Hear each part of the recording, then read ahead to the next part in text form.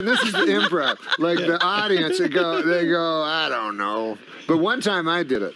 You did? One time in my life. Is this where the audience yells out, be a plant that suddenly gets consciousness? So one time I was at this club, and Drew Carey was there, and with Ryan Stiles, those guys from Whose Line is it going to be next? Yeah, right. So they're on stage. They've done it for 20 years.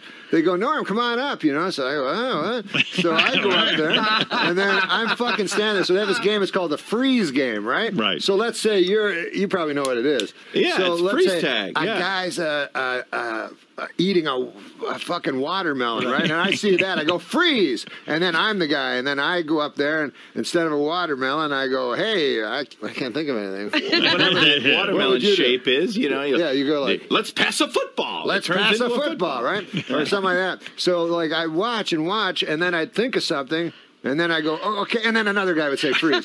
So anyway, it turned out I'd been standing up there just on the side for about 15 minutes. Doing nothing. You weren't doing anything. So I go, I got to do something. So then it occurred to me, I go, I'll wait till somebody bends down and then freeze.